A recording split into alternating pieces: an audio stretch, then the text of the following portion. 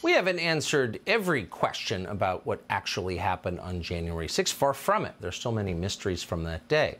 But one thing we know for certain is that the story they told you about it, a pat tale of good versus evil, an insurrection with no guns that took place at the U.S. Capitol, those were lies. And they were lies told for a very specific purpose. Of course, the people in power wanted more power, and they got it on the basis of those lies. But in the process, many lives were destroyed, and some people are still in jail tonight, not having had their constitutionally guaranteed moment in front of a jury of their peers.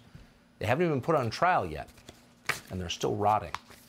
Julie Kelly is the one journalist in this country who's been following this very closely. She wrote a book on it, January 6th, How Democrats Used the Capitol Protest to Launch a War on Terror Against the Political Right, which is a perfect summation of what actually happened. Julie Kelly joins us now. Julie, thanks so much for coming on.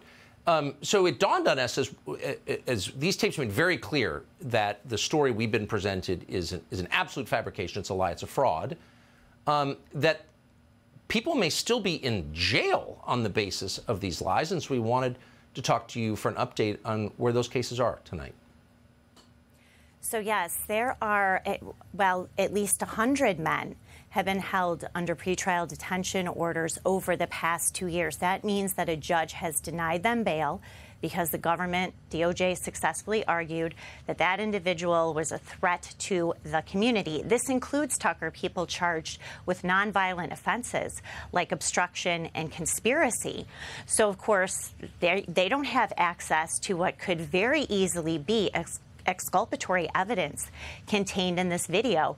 But aside from the now, I think, around 36 men who are held under pretrial detention orders, Tucker, believe it or not, there are some men going on 24, 25, 26 months denied bail, languishing in jail, including the D.C. gulag, as the government continues to delay their trials. This all has the imprimatur, by the way, of every judge on the D.C. District Court.